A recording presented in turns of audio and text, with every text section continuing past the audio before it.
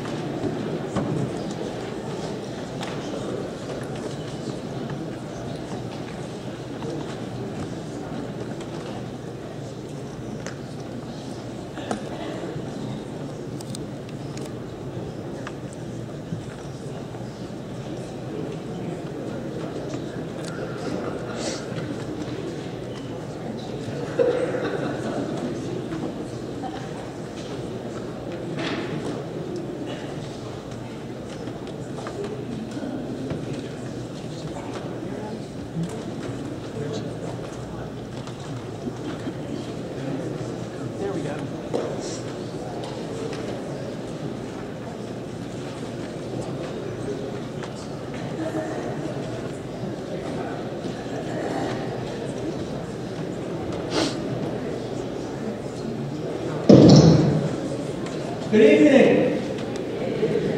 Friends, welcome to Plymouth Church.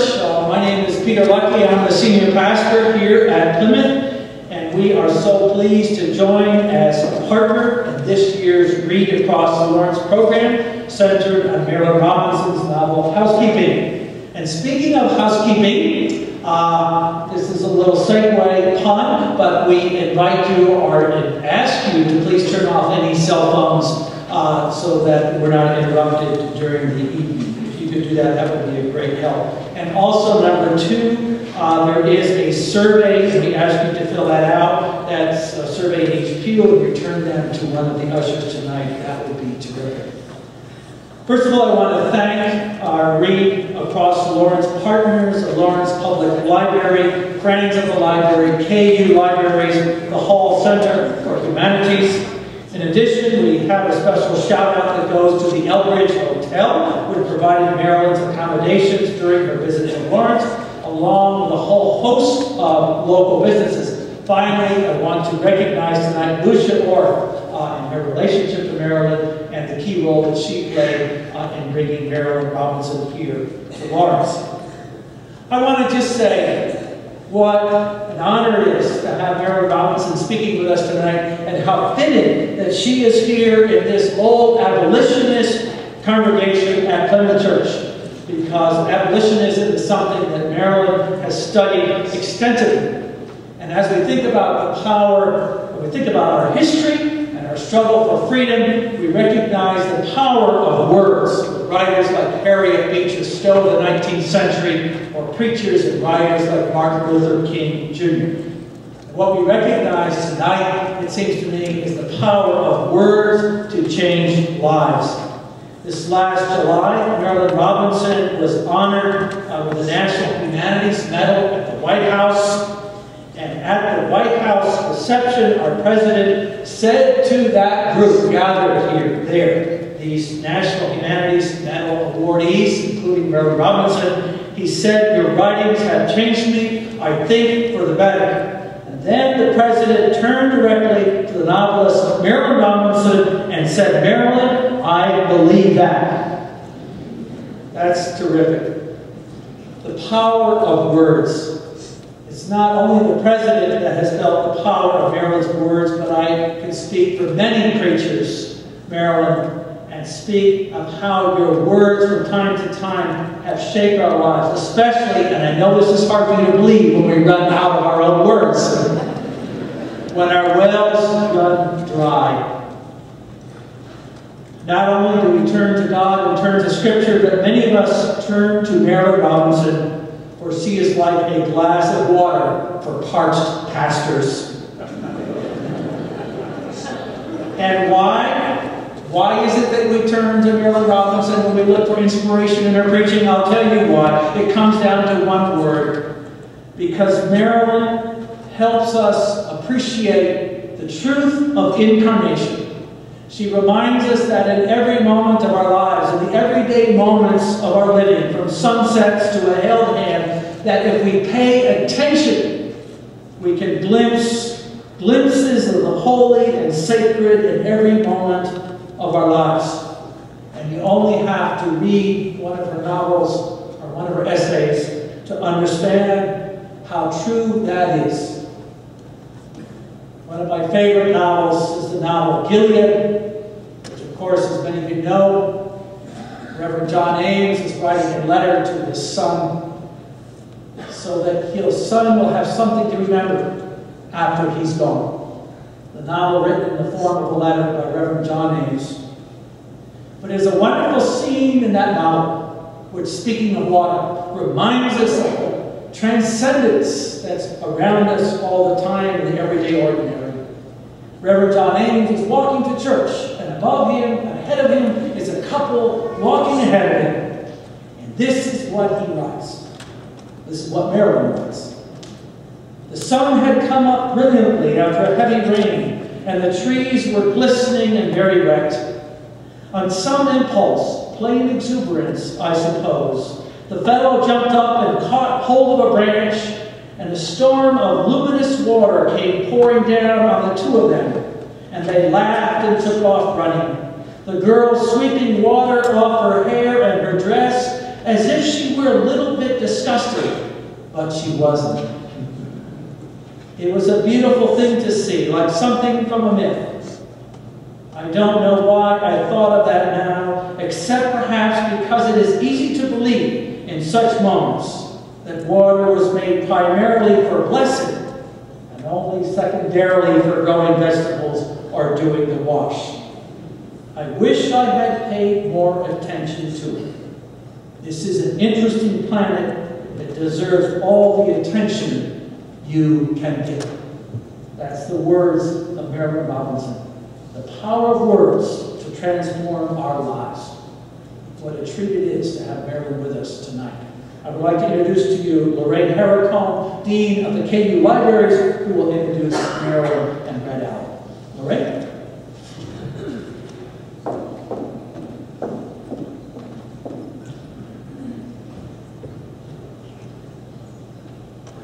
Good evening. It's wonderful to stand up here like a pastor and look over the church and see this great congregation. Wonderful to gather in this beautiful church here at Plymouth. My name is Marilynne Robinson, as you heard. I'm Dean of the Libraries, the one up on the hill. KU Libraries are pleased to partner again with Lawrence Public Library to present this important and engaging community program. We love working with the creative and dedicated librarians at Lawrence Public Library because they share our commitment to innovative and meaningful programs like this one. Together we make it a priority to build and strengthen relationships across Lawrence. The library down the street and the one up on the hill are your libraries. We work together to contribute to the intellectual equity and economic bottom line of this community. We are here to help you meet your goals and to ensure opportunities like tonight.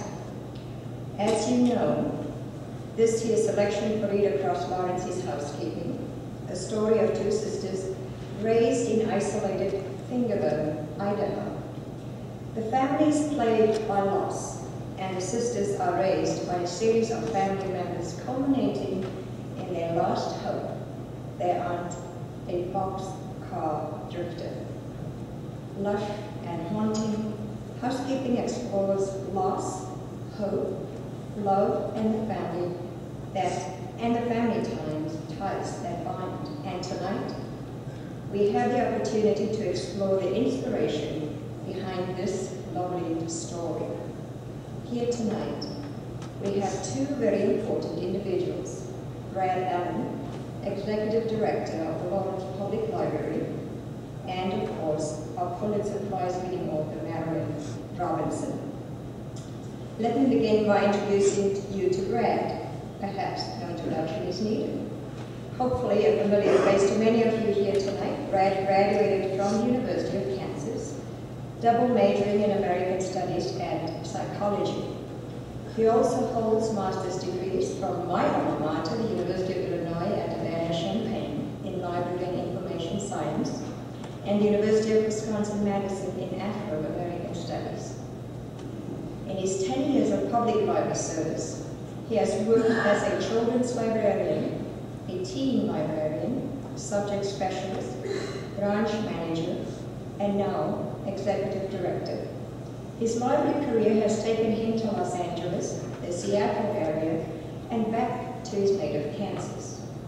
Tonight, Brad will be facilitating a discussion with our guest of honor, Marilynne Robinson. As one might imagine from reading her work, Marilynne Robinson is passionately tied to the dramatic Northwest landscape of her childhood. She was born in Sandpoint, Idaho, where her family had lived for 4 generations. Her grandparents were farmers and ranchers.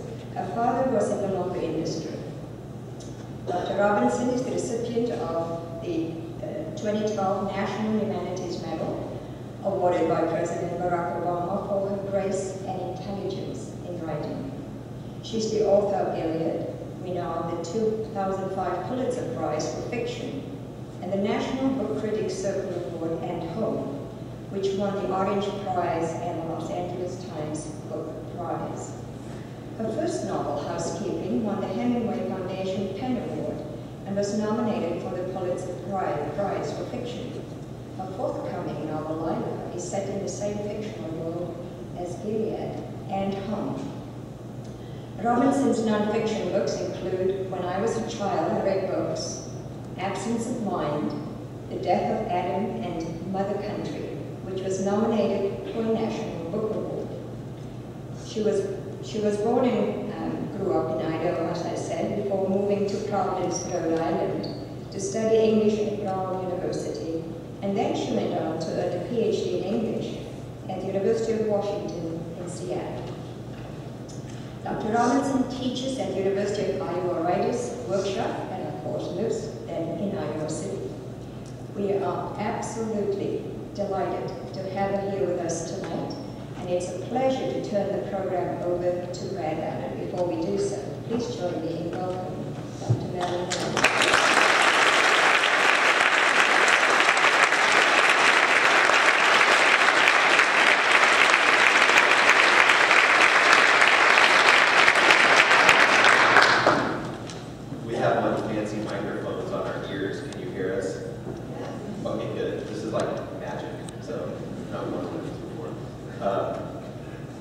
Thank you, Peter, and everyone at the Congregational for hosting us, and Lorraine, everyone at KU Library, so I get to follow somebody who preaches every Sunday and a prestigious dean, so I'm going to do my best to just ask some great questions to Marilynne. I'm honored to be here tonight and try to just stay out of the way. So I thought what we would maybe just do, and I think, and Marilynne and I have talked a little bit about how we want this evening to go, and we're going to kind of play it a little bit loose and by ear, and really enjoy hearing from the audience and make sure that people get their questions answered. So I'll ask some questions and we just kind of see how things go. But I decided I don't know whether it's a good idea to jump right into the book from the start, but I couldn't find any other segue. So I thought that we would maybe just get right into it, since that's why we're here.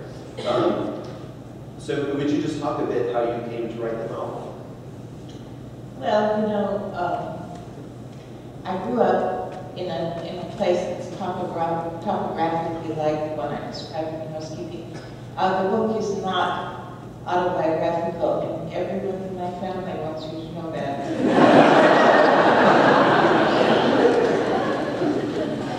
I went to Brown from high school in Idaho, and I found out when I lived there that people had no conception at all of the part of the country that I came from, which is true of most of the country, as you know, being from Kansas. But nevertheless, I began trying to describe this place that was so familiar to me and that was so emotionally charged from my point of view, so full of family stories and so many things. And that's how I sort of started writing, but without the idea of, without anything coalescing. And then when I finished my dissertation years later, I had been putting little passages of Housekeeping in a dresser, in a sideboard drawer in my dining room, not knowing that I was actually beginning a novel. When I had finished the dissertation and then took them out and looked at them, I realized that they did go here around the mood of the place that I was concerned with trying to evoke then. So I went to teach in France on an exchange after I finished my dissertation, and not long after I arrived at the university, I went on strike. And it was a very prolonged strike. Different groups would go on strike and paralyze the university over again. And I actually had a great deal of time to write. And I was living in a farmhouse in the country.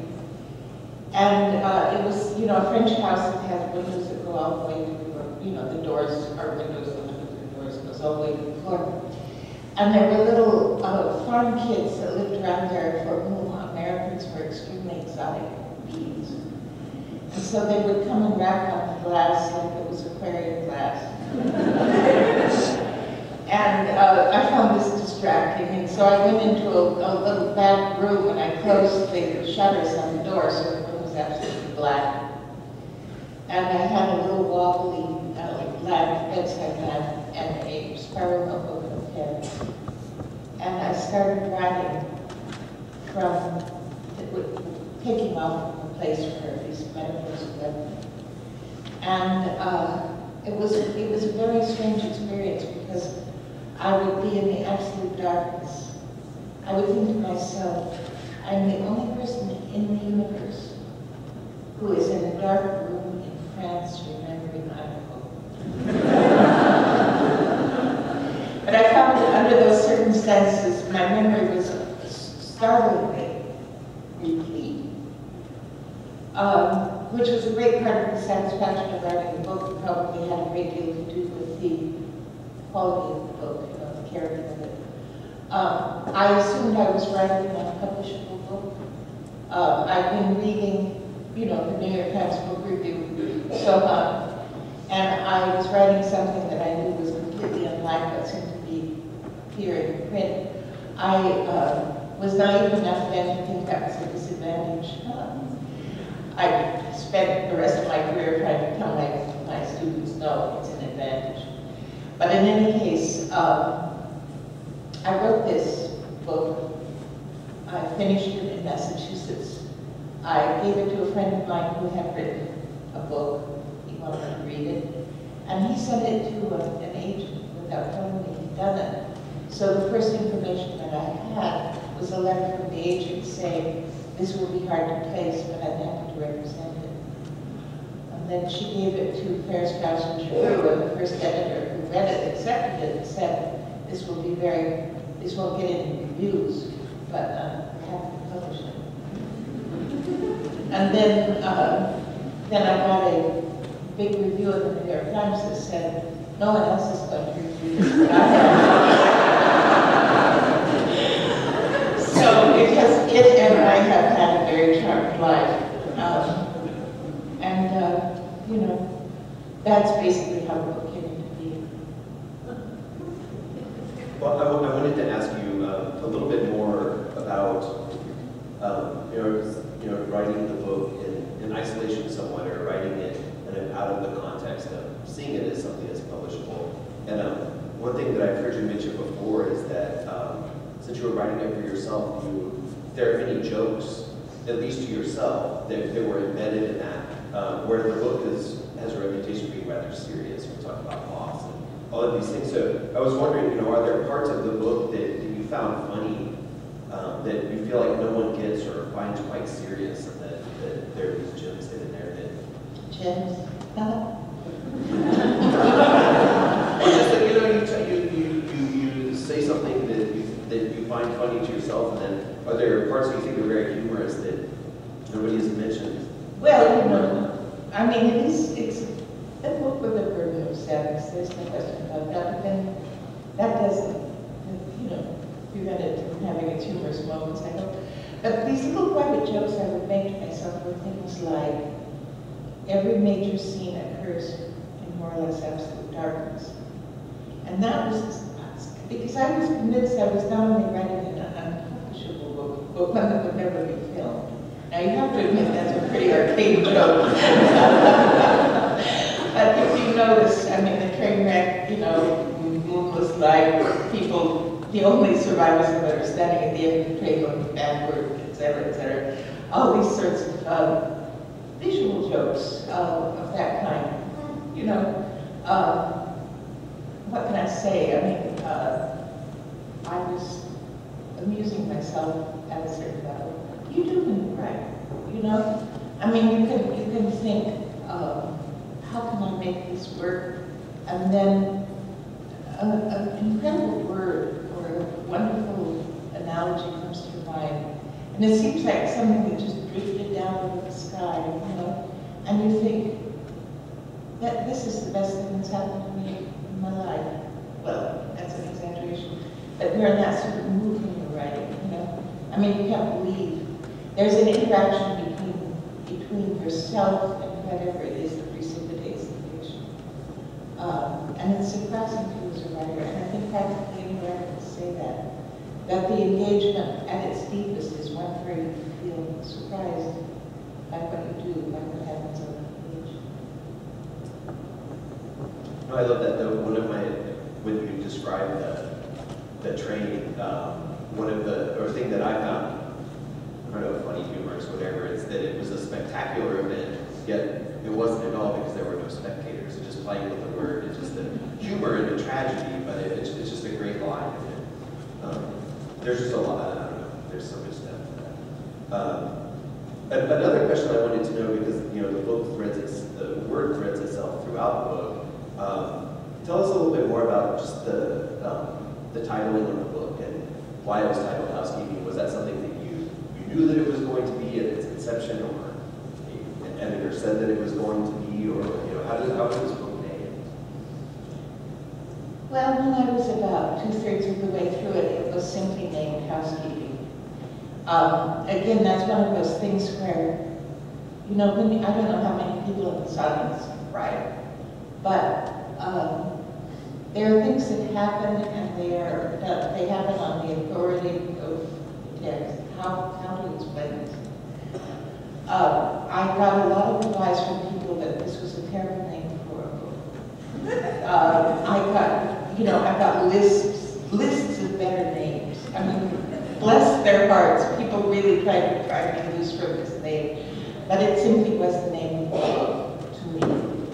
And it makes sense because I find, you know, the keeping of the house, in many senses of the phrase, is a difficult thing to do, you know.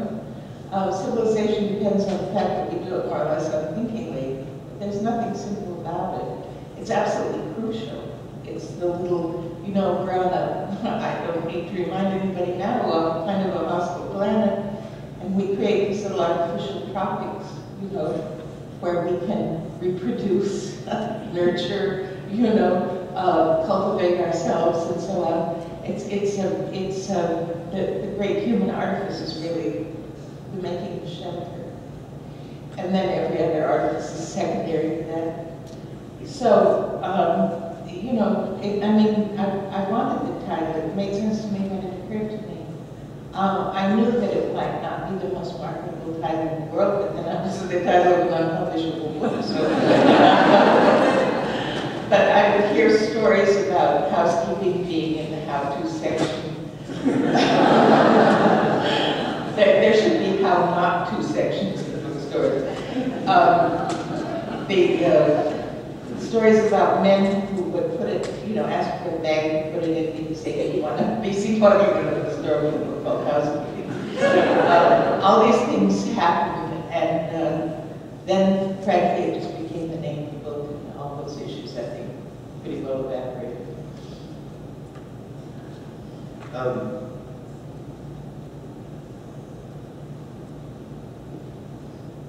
Is there any particular reason for the name Fingerbomb? I'm just intrigued by that name. Is there, you know, where did that come from?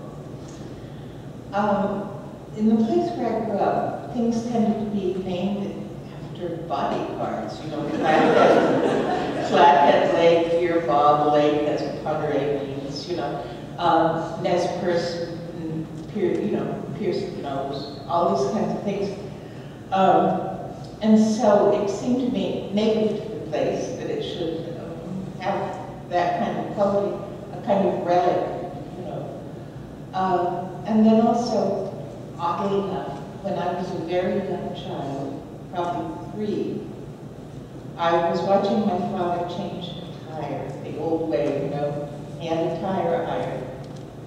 And it was very cold, and he dropped the tire iron, and it fell from end to end 3 times, surprisingly equal syllables. And to me, it sounded like the word fingerboard. And, you know, that stayed in my mind. Who knows why? One of the things that's great about writing, which I recommend to everybody, is you have no idea what is in your mind until you start tapping on it in that way.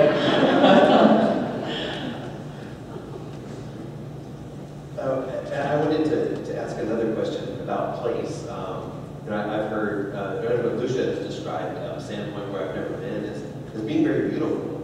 And not that Fingerbone is depicted as not beautiful, but it seems that it's constantly flooding, it's just full of water. It seems to be a tremendously difficult place to stay. Where you have to hide, in the second floor of your house to just get by and get cans of food. Why do people stay in a place like that? Well, my family did, because it's very beautiful, you know. I mean, I think a lot of people in this country actually settled at the time the settlement was being done, and still to this day, because they love the landscape. And I was brought up among people that were extremely conscious of the wildflowers, the animals, and also just the spectacular mountains and lakes. And, it's strange. When I was writing housekeeping in France, during the winter, I came to a place where I didn't know what to do next, and that's fine. I'm always, don't worry about that one. But I had my 2 sons with me. They were little boys then. And I wanted to show them the chateau on the Loire. So, there we went in the middle of winter, and most of them were closed. And the ones that were open were infernally cold. But, to my delight, the Loire was frozen and also in flood. And so all the time I thought that I would spend looking at architecture, I spent looking at the behavior of flooded water. And I went back and heard the flood. Now, I was never aware of a flood happening on Great Lake, as a matter of fact. But when the film was made, they did an incredible amount of research, researching the Great Flood of Great Lake. It did happen. There was also a train that went off the bridge. Never heard of it before. So,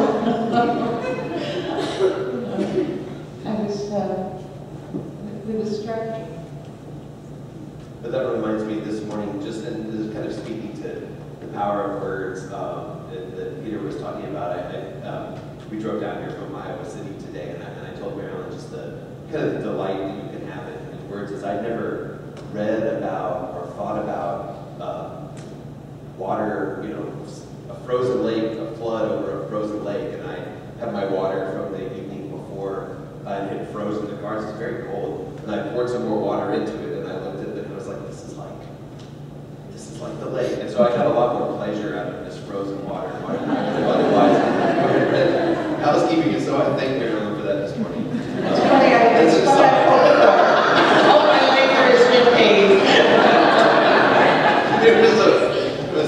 It was a wonderful moment. Then she had to hear about it later.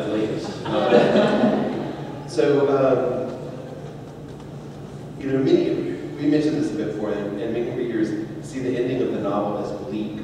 But are there other possible interpretations? Do you feel like you're leading readers to any particular interpretation? Oh, as I said before, I had very little notion of readers when I wrote it. My mother and my brother were my primary audience at that point, neither of whom saw the book until after it was published, by the way. But I don't quite see the events of the novel as situated in a conventional, in a tangible reality, in the degree that readers often seem to do. It's not, it's something other. When I was writing it, I was aware that so many of the stories that I'd heard about my family's settlement there were stories about women.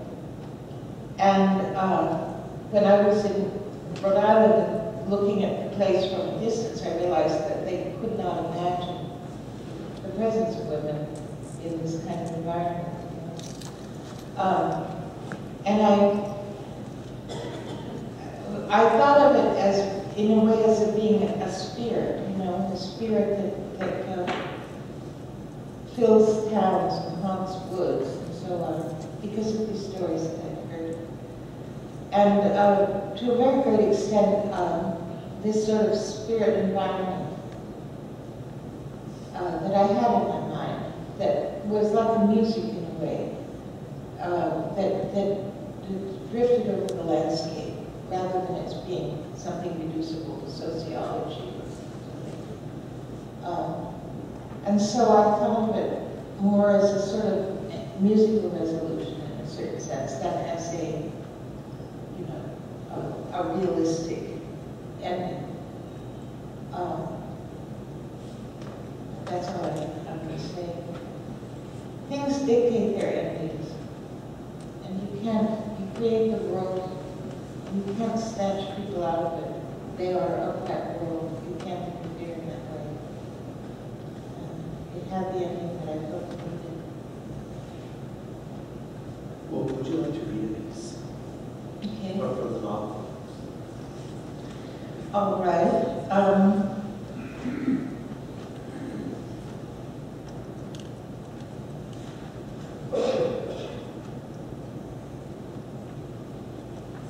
This is the part where Sylvie takes Ruthie out to see an abandoned homestead. And this is a place that I actually saw. My mother took me for a walk to see this forgotten house with the sun and trees and so on. So they've been sitting there waiting for things to become a little less insufferably cold. Sylvie stood up and stretched and nodded at the sun, which was a small white wintry sun, and stood askant the zenith, although it was surely noon. "We can go up there now," she said. I followed her up into the valley again and found it much changed. It was as if the light had coaxed a flowering from the frost, which before seemed barren and parched and soft. The grass shone with petal colors. The water drops spilled from all the trees as innumerably as petals. "I told you it was nice," Sylvie said. "Imagine a Carthage sown with salt and all the sowers gone, and the seeds laid halfway along in the earth till there arose finally vegetable profusion, leaves and trees of rind and brine. What flowering would there be in such a garden? Light would force each salt calyx to open in prisms and to fruit heavily with bright glimmers of water. Peaches and grapes are little more than that, and where the world was salt there would be greater need of slaking. For need can blossom into all the compensations it requires. To crave and to have are as like as a thing and its shadow. For when does a berry break upon the tongue as sweetly as when one longs to taste it? And when is the taste refracted into so many hues and savors of ripeness and earth? And when do our senses know anything so utterly as when we lack it? And here again is a foreshadowing. The world will be made whole. For to wish for a hand in one's hair is ultimate to feel. So whatever we may lose, very craving gives it back to us again. Though we dream and hardly know it, longing like an angel fosters us, smooths our hair, and brings us wild strawberries. Sylvie was gone. She had left without a word or a sound. I thought she must be teasing, perhaps watching me from the woods. I pretended not to know I was alone. I could see why Sylvie thought children might come here.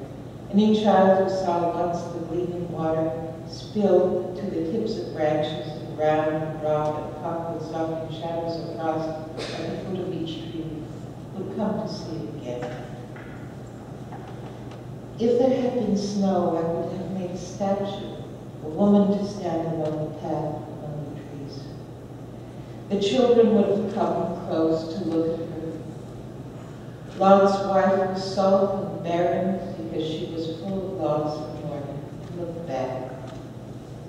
But here rare flowers would gleam in her hair and on her breast and in her hands, and there would be children all around her to love and marvel at her for her beauty and to laugh at her extravagant adornments, as if they had set the flowers in her hair and thrown down all the flowers at her feet.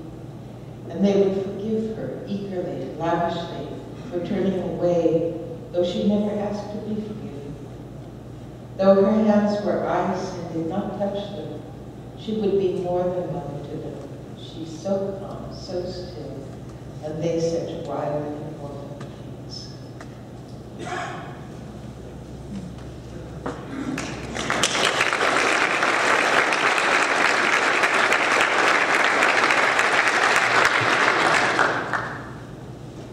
I have many more questions. I'm trying to decide whether we should have the audience ask a few at this point, though. Shall we? Shall we? Where are the microphones? Oh, there's the microphone.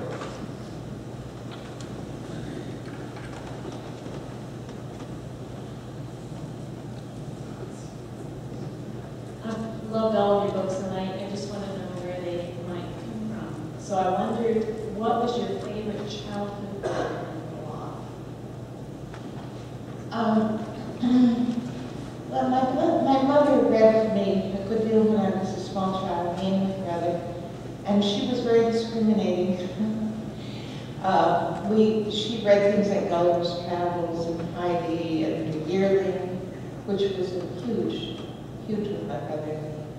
And, I'm not thinking of them all now, but books of that general sort. And the poems of Edward Lear. She enjoyed the books that she read to us. There was no condescension in her reading. And I think that was probably the best part of it all. The Secret Garden, that was beautiful.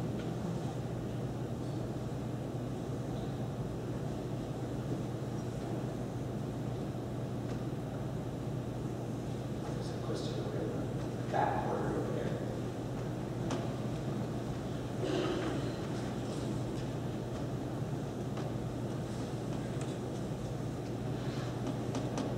Thank you for being here. I'd like to know what your feelings are about the movie version. I enjoyed that whole phenomenon of the making of that movie. I didn't, as I said before, I thought it would be very difficult to film, even when there was no prospect at all that it would be filmed. And then I got a telephone call from Forsyth, and I could see Local Hero, which is very full of water. And I thought he was probably the best opportunity I would have to have a good film made of it. And then he, really at the height of his career, he spent a long time, years, putting together the financing for housekeeping, which was not considered a good prospect by people in general. And he finally, long story, but basically, he got $5 million from Columbia, which is a tiny budget for a film. And his first Sylvie walked off the set, and the financing was withdrawn. Then it came back again with Christine Lottie, God bless her. And so he set about making this film. he would send me the script because we were pretending that it was collaboration. And I would make tiny little comments on the script because I had no illusions about knowing how to make a movie. But I thought he should know that I was in fact looking at these things he sent me. So I'd send him that, and he would ignore them. He never took any advice from mine at all, and I was more than content with that. He stayed very close to the book, I think as close as he could. They made funny mistakes. They were all Scots, the whole film crew, everybody. And they had no idea where they were in terms of, being in the Northwest in November in the mountains, So they put a great importance on the scene that I just read from this fallen house.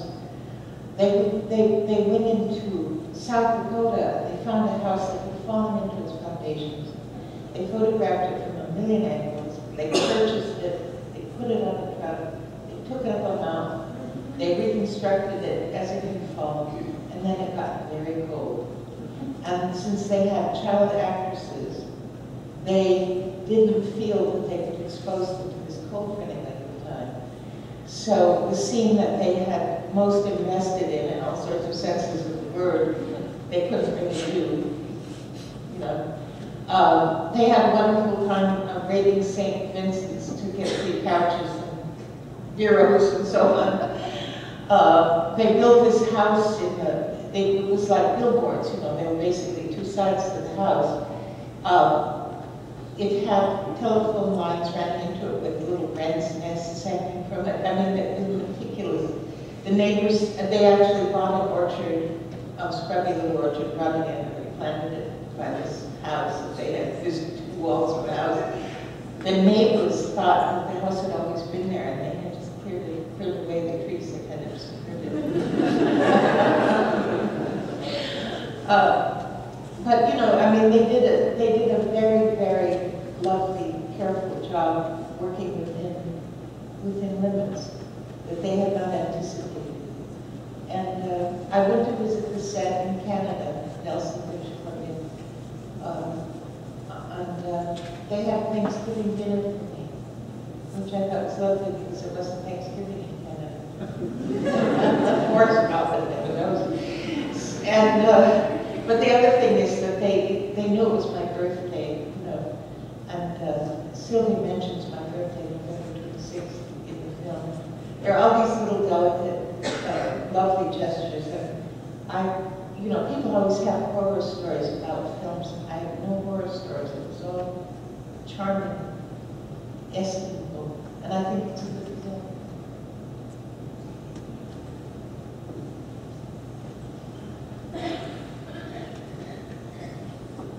Any other questions? As it does.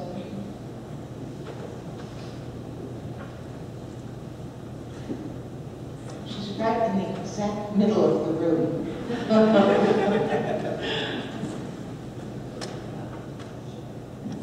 Thank you. I was wondering, I come from a place that is a place that not very many people can imagine. It's not in Kansas, and my entire adult life, I grew up kind of feeling pressure to go away from it and wanting to go away from it, and also feeling that getting away from it was the betrayal, which I think a lot of people is the issue that I struggle with.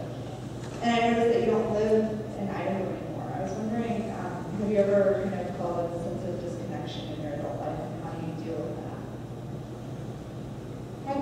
I do. I mean, neither my brother nor I have kept up the family tradition of living in that little narrow place, I mean, it's a lovely, huge place, but the lines around it, it's a kind of Rhode Island of the West, the Idaho Panhandle.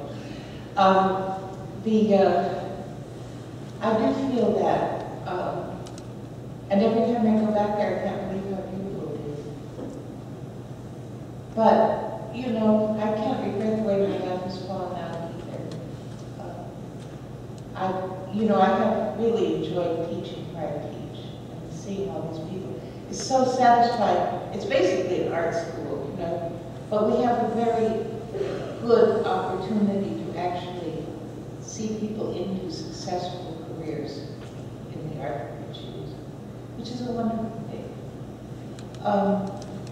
So, you know, I mean, I can't, I wish that I am over in Idaho, but it's not.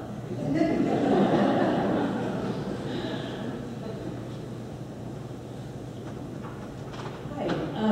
During our community discussions around the book, a number of people argued, or a number of the readers found Sylvie to be mentally ill. They said they would argue, and I know that you have said that you thought of Sylvie more as a solitary hero, like Whitman or Thoreau, and I just would like for you to expound on that a little bit. That's a hard thing to deal with. I think that probably it's true that if Whitman or Thoreau were alive today, they would be considered questionable figures. You know? I mean, somehow or other we have talked ourselves out of the legitimacy of solitude. I think that's too bad. You know, we always use these words, these adjectives to describe ourselves that we treat as if they were negative, like individualist.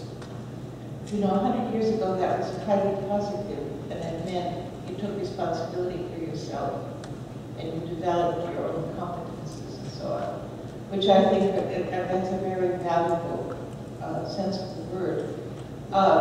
Since then, it's been colored by the ideas of arrogance or self-interest or so on. And I think that's a loss. But I'm talking about, I mean, when I wrote Housekeeping, I was very disturbed by what seemed to me to be the flatness of characters in fiction. The fact the lack of dimensionality was just terrible to me. And so my solution to that, I thought of that painting of nudes descending a staircase, you know, Picasso, where basically what you're seeing is, it is as if one person cubistically unfolded into, you know, dimensions of that person. And I wanted to do that in the book. I think of these characters not as being completed selves, but as making oneself in combination. And the thing, like, you know, the question about how I feel about leaving Idaho, you know, there's a part of me that utterly and unambiguously regrets that. There is a part of me that has to be loyal to what I have felt to be very fruitful choices that I made at another time. These two inhabit me together, you know. If I were to try and make some sort of self-portrait, we would both have to be represented. So, you know, Sylvie is you might call her an extreme of individualism, but then I didn't think of her as being, you know, these qualities as actually being isolated in one individual. I thought of them as the way that you yearn for options that you have lost, however necessarily or willingly you put them aside, you know. That's again that question of, I mean, one of the things that I try to talk about in Housekeeping is that for people that live in places like that, and I can only speak, you know, from my own experience, there is a wish that you could simply walk into the woods, you know, that you could simply be in the terrain without the sort of domesticating, uniformitizing obligations that go with housekeeping, you know, family life, all the rest of it. People don't do that.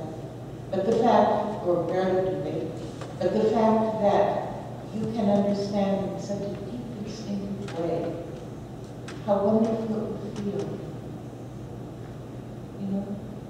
There's no way to incorporate that, the strength of that impulse into you know, an ordinary human being. But I think, or I have seen, that that impulse resides in unexpressed form in many anything.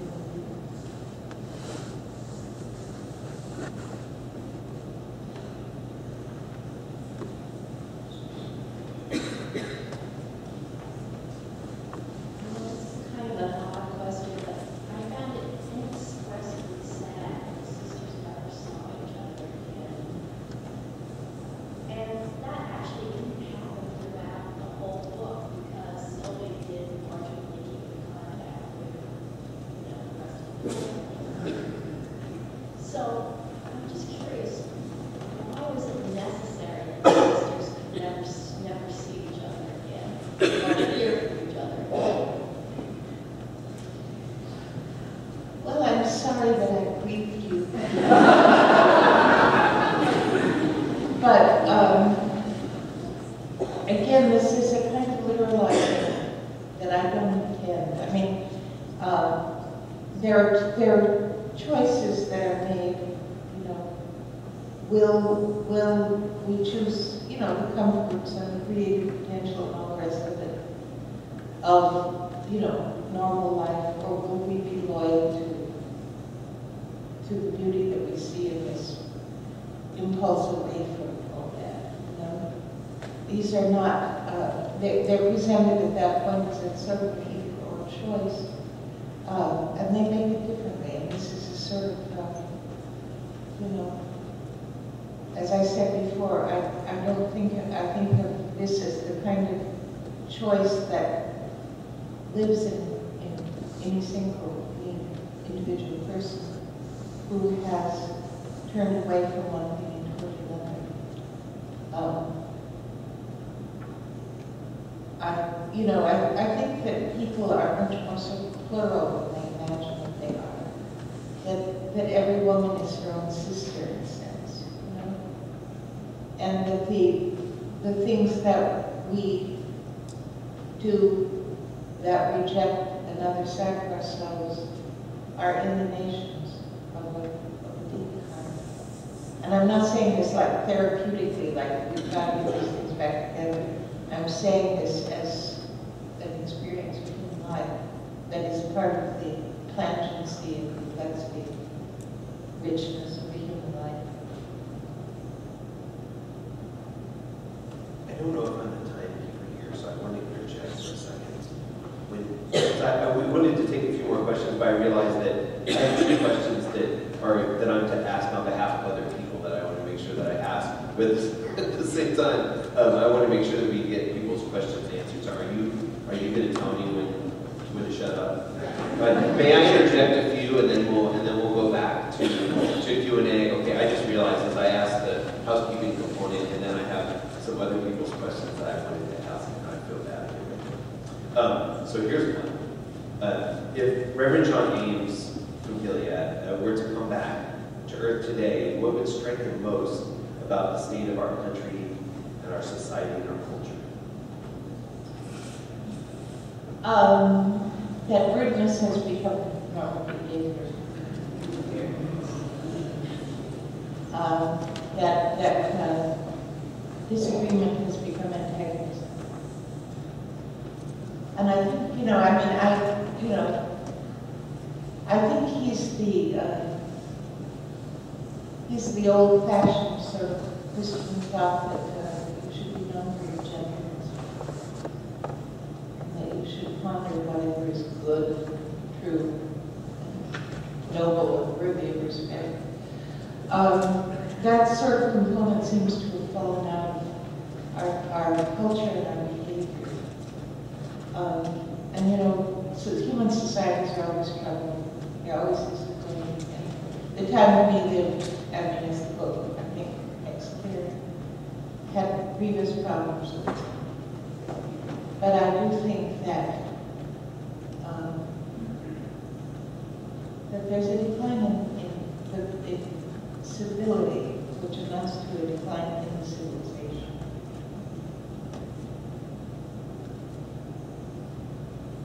And also, one thing that I wanted to ask is, we kicked off our Read Across Florence celebration with Shane Lopez. He's a professor here at KU and does research on hope. And I wanted to ask you about local ed. Maybe almost kind of counterpoint to what you just said. But what do you think that we have to be hopeful for today and into the future? Well, I mean, people are a rough crowd. People are bad company. You look at history, nostalgia just evaporates. There's no, But all this being true, we are the jewel of the universe. I'm always telling my students, the first thing I tell them, the human brain is the most complex object known to exist in the universe. Everybody has one.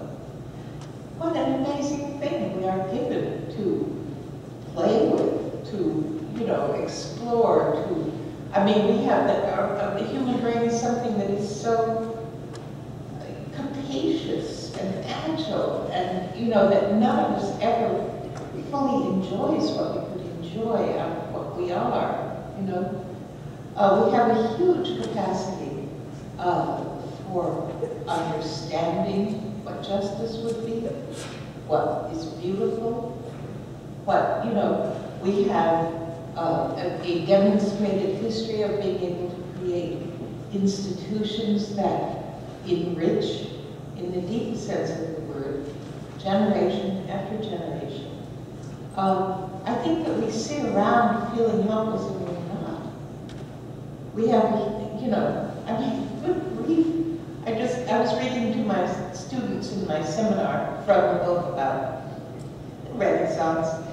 I always reserve the right to digress. It's a Moby Dick seminar. But they would have plagues that swept through their major cities and destroyed a quarter or a half of the population, over agonizing months of time. They would have wars that were just continuous and utterly barbarous. And at the same time, they created treasures that we have all been enriched by ever since the Renaissance, Now, we don't have anything like the problems that they had.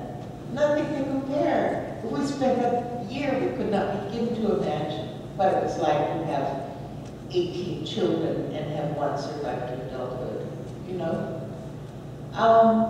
If they were to come here, see us, see the health, see the resources, see the freedom, see the lights and the warmth and the comfort, and hear us say, what grounds do we have for hope?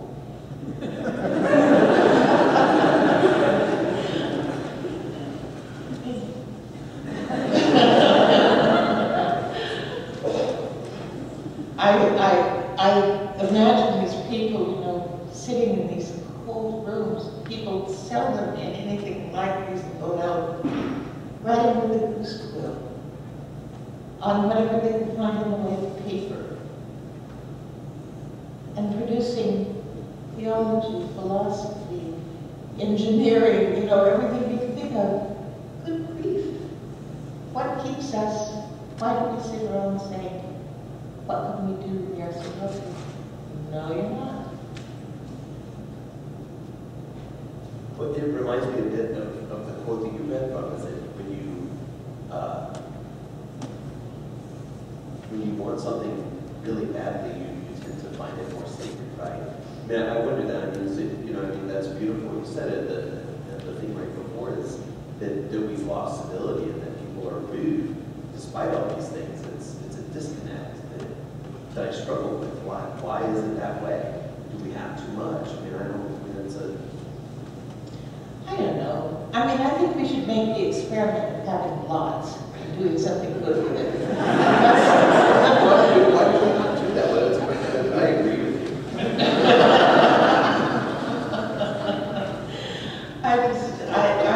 I don't really. But one of the, when you read these people that were working in that time under those circumstances, and one of the things that they would very aware of is their own brilliance, their brilliance as human beings. You know, this is not changed. We just don't explore it, we don't value it, you know. No. You know, you make something, the kinds of things they made, like libraries and universities and thought systems and all the rest of it, they did that for other people. They did it in the profoundest respect for other people. If we don't respect, if we don't have an imagination of a human population, that it would be a joy to honor with the best gifts that we can give it, we're not going to produce anything. You know what I mean? You can't, if you don't think there is anyone to receive the best that you can give, you're not going to give much, right? You will not even try.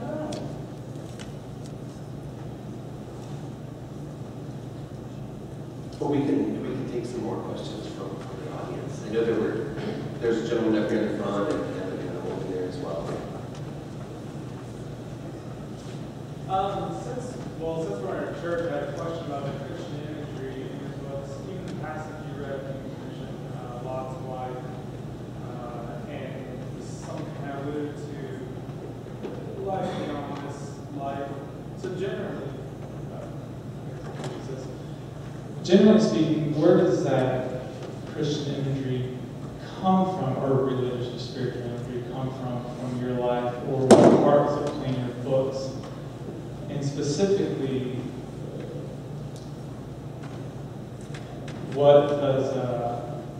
can you speak about the idea of the ordinary or the mundane being maybe sacred or holy? You know, I'm thinking about even John Ames with the biscuit being his first case of a sacrament, even though that was an ordinary thing, it was kind of special and sacred for him.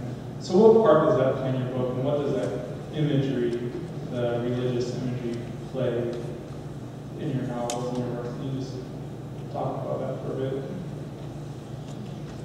Well, you know, if I had to spend my life on one thing, if I had to devote the rest of my life to one thing, it would be theology and scripture.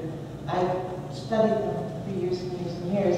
I think that they are, what they articulate, what they give me a language to approach in terms of understanding is extremely beautiful and essential to me. I can't really imagine that I would write much of anything. I can't imagine writing anything that didn't have theological substratum or superstructure or something, simply because that's the way my mind works.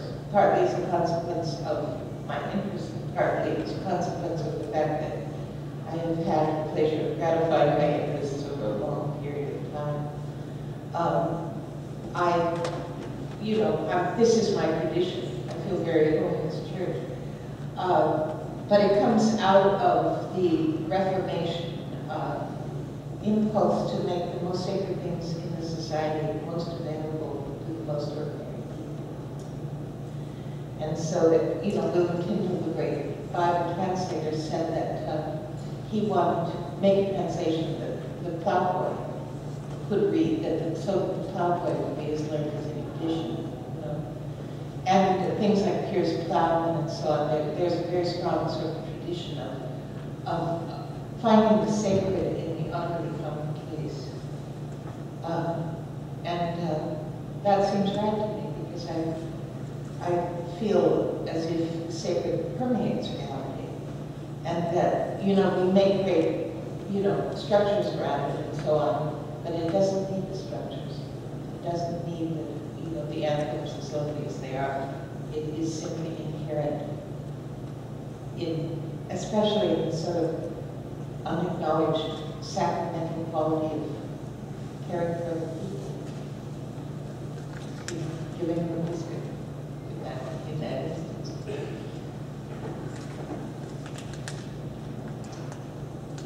Thank you for coming this evening. My question is, and it was the first time I read anything that you had written, you have a narrator with me who obviously is telling a story, and I couldn't quite piece all the parts together of the context in which she was telling the story, because the story ranges at least very obviously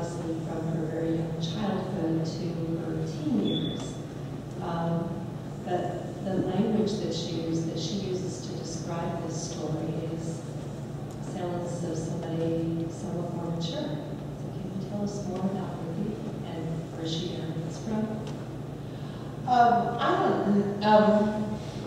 As I've said before, I don't intend the kind of literalism in this novel that is often characteristic of modern novels. I'm doing something else. One of the things, she is quite an unlimited narrator by the time I'm telling the book. There are little jokes that I made with myself about what she could say. The passage that I read about the Carthage sown with salt, and then the fusion of vegetation from the salt, that came from 2 pages that were very close to each other in my sophomore Latin book. One of those little private jokes, But so in that sense, I tried not to have her allude to anything I could not have alluded to when I was, say, 18 years old. Before college, that would be the Bible and Lee Dickinson.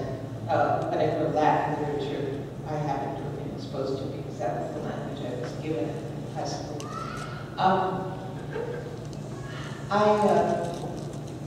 One of the things that is true is that when childhood is written about, like Dickens say, childhood memory or whatever is not rendered in the language of the child, because a child's perceptions are extraordinarily vivid and complex, and the child's language is not.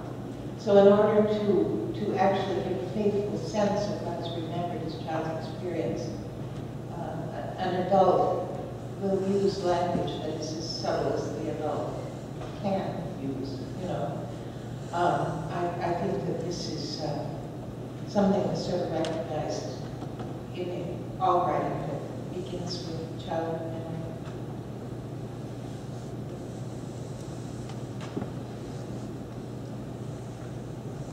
Could you tell us a little bit about the genesis of Gilead, whether it came to you as a scene or a character or a relationship, when you realized it was a novel, and when you realized that there would be companion novels that you wanted to write in that same setting? Well,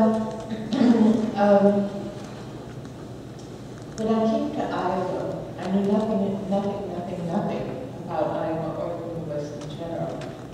I would say to people, what is the history of this place? And they would say, it has no history. That's really remarkable, you can't have 2 people in a room for an hour without a history developing, So I started looking into it and I found out that they have really a beautiful and crucial history, as the Midwest does in general. And I became aware that on the one hand this was true and it had lingering consequences, and on the other hand it was forgotten. These 2 things simultaneously, which I found very interesting. And so that was in my mind. I just did that so that I would know where I was, so I could locate myself on my landscape. And then all these, of course, theology. And then I was in a hotel in Provincetown, Massachusetts, out on the tip of the Cape. And I had gone out there to do a reading, but I said I would come if I could stay over through Christmas. And then I got a suite for my sons, who were not married then, and they came to join me. We had Christmas in solitude in this crazy old hotel. It was beautiful. But they were late coming, and so I was in this little room in an empty building. Very, whiteboard floors, curtains floating in brief drafts and so on, very empty. And while I was, I always have, if I can remember, to spiral notebook and a ballpoint pen. And while I was there, I suddenly had this feeling in my mind, a man's voice speaking. And that sounds more real. I can't quite explain how it is. It's not like hearing something. It's not an auditory illusion or something. It's a feeling of her voice. And I imagine this man sitting in a chair at a desk with a little boy playing on the floor beside him. And I knew that the boy was his son. He was an old man. He was writing to the boy, writing something he was reading. He was old. And I don't know where the idea came from. I have no idea where the idea came from. But I knew the voice very quickly as soon as he began to give me some words. You know, I mean, it's so hard to talk about these things because it sounds hocus pocusy or something like that. But it's very, lots of writers would, I think, describe pretty much the same thing here in one way or another. All my writing is voice driven. If I didn't have a voice in my mind, I can't write fiction. And you will notice, I mean, Ruth is the voice of, you know, on which everything depends. When I get an idea for a novel, it has a certain sort of depth. And again, that's not a very good description. But ideas flit through my mind all the time. But every once in a while, one simply has a weight, and I know that it's enough. This has happened to me 3 times, 4 times now. When I wrote Housekeeping, I missed the characters from the book ended. The book ended itself. You know, they come to a point where they just say, well, it's been real, or it's been unreal, or something like that. You can feel the book closing down, and you don't have any respectable aesthetic options. So anyway, after I had finished Housekeeping, I missed the characters ferociously. I mean, I've been with them. They've been on my mind for, a year and a half at any rate. So it was very hard for me. I mean, I went through mourning. And then after Gilead, I had that same feeling again. And then I thought, why are we doing this? If these characters are so much on my mind, give them their novel. So I did.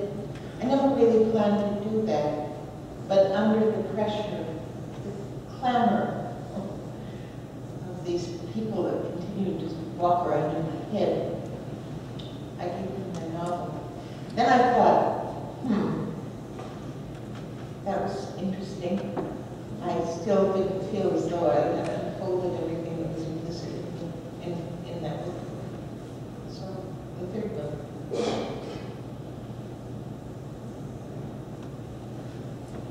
We have time for a couple more questions. Sir.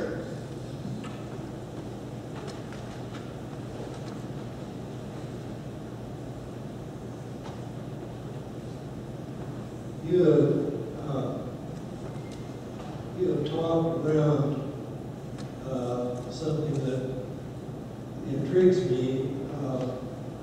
The thing I love about Gilead, I'm a clergyman, and I was astounded by the way you opposed their thinking, because it was so much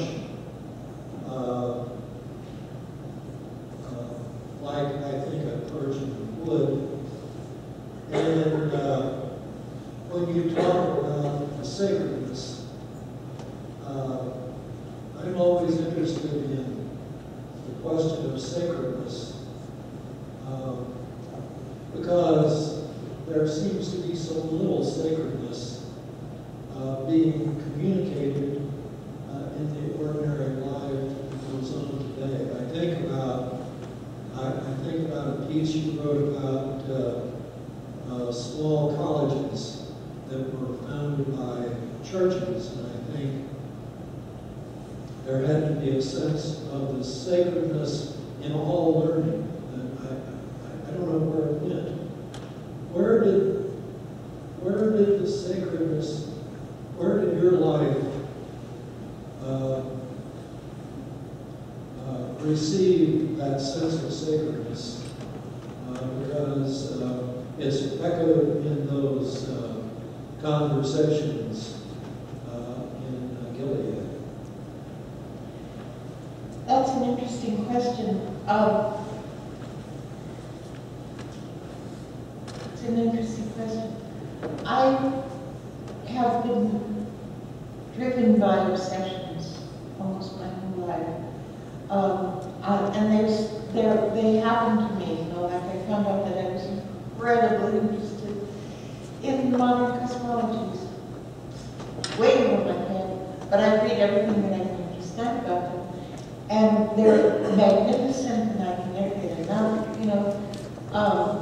I'm interested in Renaissance history, I'm interested in the ancient Near East, I'm interested, you know, all these, I mean, they're a little bit random in their assortment, but they kind of blend together in my mind. I love to think what Babylonians would have thought of, you know, an issue of Scientific American, you know? But they loved it, they loved it. But I think that for me, the sacred is very much associated with this kind of joy, you know?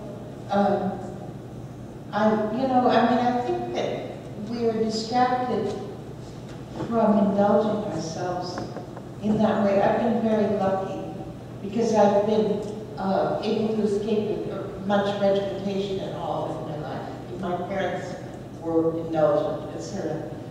But I think that when you learn something deeply, and everything that we learn is human at space, you know, we have no longer access to reality than what they have found and recorded. That joy is intrinsic. It's a true discovery. I think that we're not educating people well now because we're teaching them to be, you know, one or another relatively verified form of assembly line worker, you know. And I think that, you know, assembly line workers used to approach things with more joy. You know what I mean? It's as if we have considered joy or the legitimacy of deep personal immersion to be a kind of luxury that for some reason the richest society in the history of the world cannot afford, you know? But I do think, I mean, for me at any rate, every time I make one of these explorations, and they become richer and richer and richer, it's like a theological experience for me, a religious experience. I feel as if I'm creating for myself a sort of celebration of reality, you know? And that anywhere you look, I mean, you can have the feeling making bread, you know? There's so many ways to feel it. But it's work, you know? I mean, it's nothing, I think, that happens passively. Well, maybe it does in some cases, I don't know. For me, no. In general.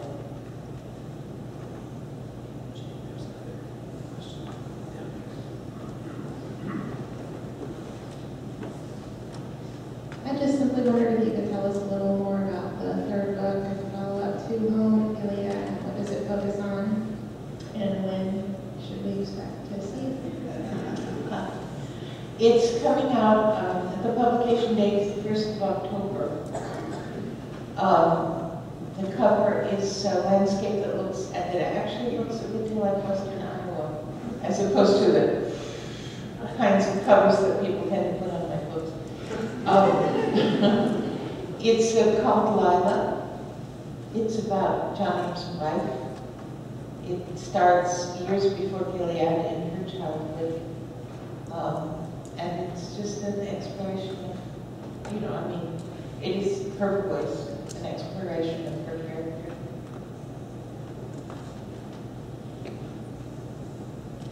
It's her theology. I think that's all the time we have for questions. I didn't thank a few people at the beginning. I've got people reminding me of all things I'm supposed to say. I'm so thankful for that, as I always forget. But there were a few people who were really instrumental in helping with these questions that I've asked, and I wanted to thank them as I did it. Prior, I had a really wonderful meeting with Lucia Orth and Sean Barker and Polly Kin and probably somebody else. I feel like it's the Oscar suddenly. And I wanted to thank them for all of their help constructing some really great questions for us to ask Marilynne this evening. And then I didn't thank them, and so I wanted to do that. And then I have two things that I need to say. I'll see if I can remember them. Kathleen's watching me. One, there are surveys, and we actually said these earlier, so perhaps you were attentive and you remembered, but reminders. There are comment cards, not enough for everyone perhaps, but if you would fill one out, it would be great if every single one of them were filled out. That never happens. We'd appreciate it. And secondly, the wonderful Raven bookstore is out just to your right as you walk out. There'll be it on your right as you turn around. That way, they're selling books and Marilynne will sign. And I just want to thank you all so much for being here in Marilynne. Thank you. It's truly a pleasure. Thank you. So please give Marilynne a hand.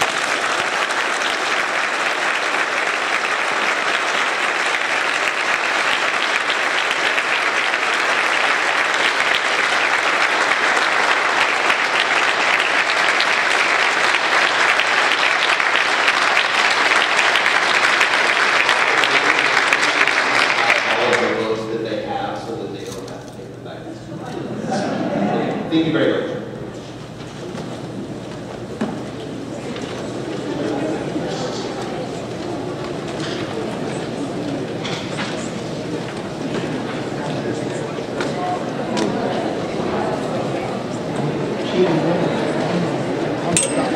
Is that right? Oh, perfect time.